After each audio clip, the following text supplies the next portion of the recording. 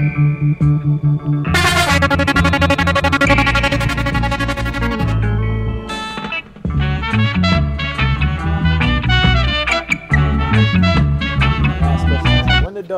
the Dubplate thing take off? Like what year for you when you're alright, well, the Dubplate thing now. First time, alright, when I come back to Jamaica in 1979, when my first time make dub now, I just make like my friend them have a sound, like me in a area and a sound there and hang around and the sound I play.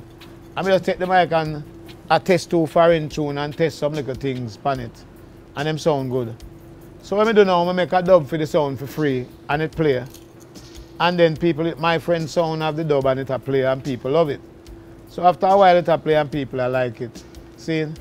Because one of the first, like reason why that song I used to love sing, because I used to have a group in Canada where we play top 40 material. I used to sing Reason in a Fall Ghetto with my group, like Earth, Wind and Fire, and we sing it and I love it.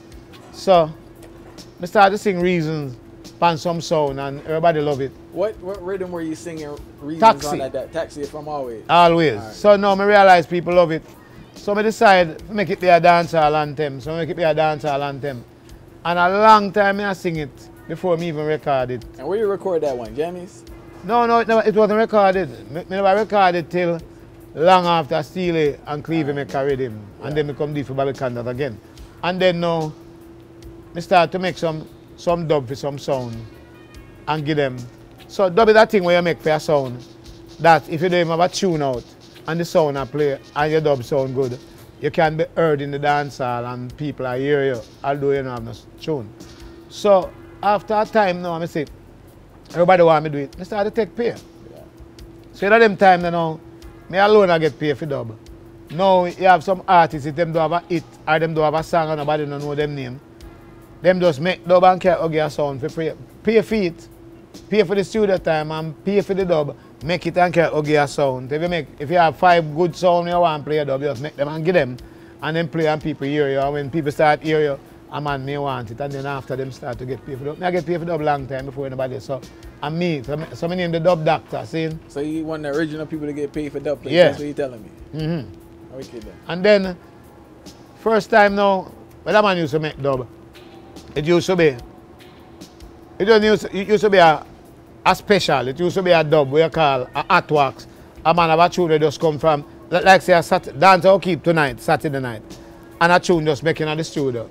So sometimes a man from the studio just put it on a dub and can't go play at the dance. It can only be played at the dance because it don't come from record it. It just make this evening I play tonight. But that was the original dub. No man now sing no dub.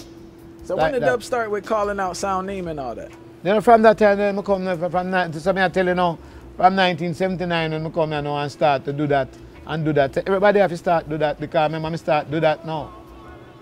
Remember now say Jammies have a sound and a label. Let me say, Jammies playing in the ghetto tonight. We're gonna rock you tonight. Papa Jammies are gonna rock you tonight. And Jammies anthem.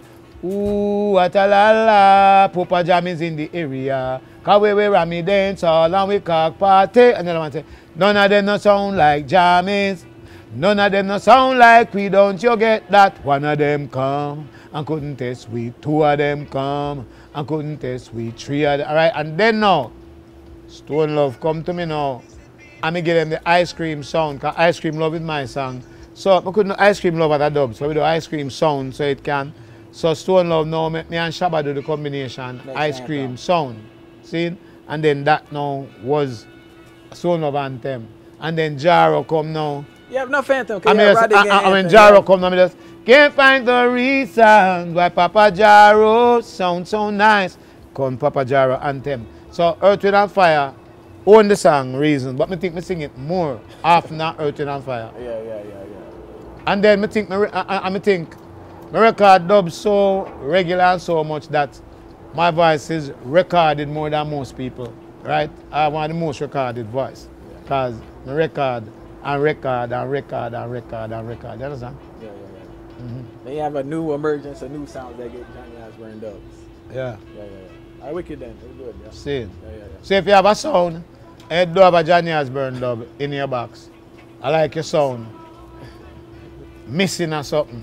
So if a sound just start, you might be try to get the old artist dub before them get the new artist, because them figure say the old artist mightn't be around. So the new artist have to wait because the old artist them figure say maybe on his way out. But me not really on my way out yet because me just sing till breath done. So and they say old soldiers never die, they just fade away. See, and I say there from the 60s, 70s, 80s, 90s and the new millennium kicking it strong. See, so you must know. Say a decade to decade to decade. Yeah. Never fade. See? Wicked then. Thank you for watching I Never Knew TV. Please subscribe, comment, like, and share.